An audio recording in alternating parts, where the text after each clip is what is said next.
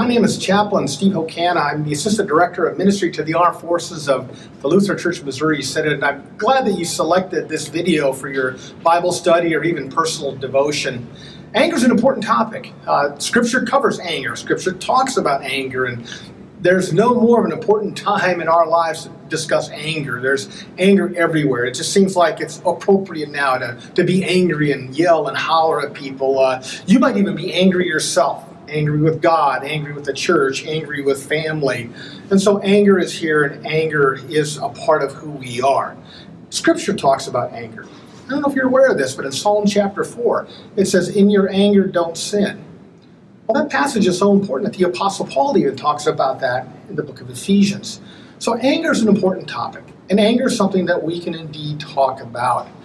I grew up as a kid, and I used to go to this farm where my family had a farm in North Dakota, and I had an uncle, big North Dakota farmer, and he used to tell me, he said, "Steve, people are a lot like steel. Once they lose their temper, they're absolutely worthless." So there's things that we can do with anger, and things that we should understand and know about anger. And so the purpose of my study, your study that you're going to go through, your devotion or your study, is to explore anger and to see what does God have to say about it, not just in Scripture, but Scripture in my life. Now, you can also take this study and explore it much further, because I have a study, and it's going to be based on Psalm 4 and Mark chapter 3. But you can dig deeper. And so I've got some exegetical study, what they call biblical study material on the root word of anger, both in Greek and also Hebrew. I've also included some things on what Martin Luther has to say about anger, and you may find that quite fascinating. And then I've also included some latest things on the behavioral health community and clinical care ideas, thoughts, and concerns about anger, and how important it is that we work with and we deal with our anger. So I don't want you to be shy about anger. I don't want you to repress it or say we don't need to think about it, or Christians aren't supposed to be angry. You can be angry.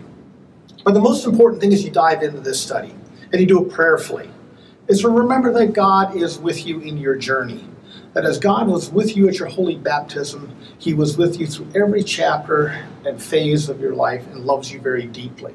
And so because of God's great love for us and His redemption of Christ on the cross, we can look at anger and we can explore it. And at the end of the day, we may actually become better for it. So God bless you as you study and work on the topic of anger.